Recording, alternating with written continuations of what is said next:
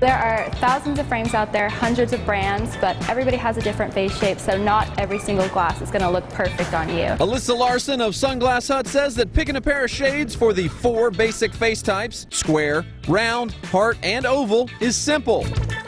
You have to start by knowing your face shape. Just trace it on a mirror with some lipstick. First up, you can be hip and square.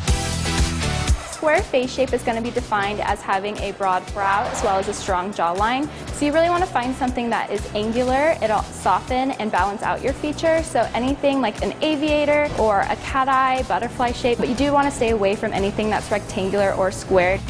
Next, look lovely with the heart-shaped face. It's when your brow is a little bit broader than your delicate jawline, so you want to find something that'll balance that. So any frame with a larger bottom will look really good, like a butterfly. Again, the cat eye is really great. You just want to stay away from anything that's going to sit too heavy on your nose bridge, and you want to stick with something that's more a thin metal or the translucent frames. Those will look really good.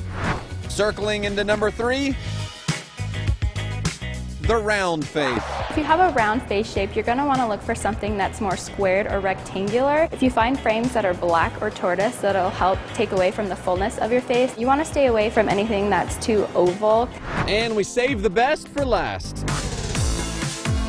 If you have an oval face shape like Bradley, you can pretty much wear any style. Anything looks really good, but the one thing that looks really great is anything that's large, oversized, and dramatic. I'm all about dramatic. Yes. Framing up your face with the right pair of shades on the to-do list. Yes.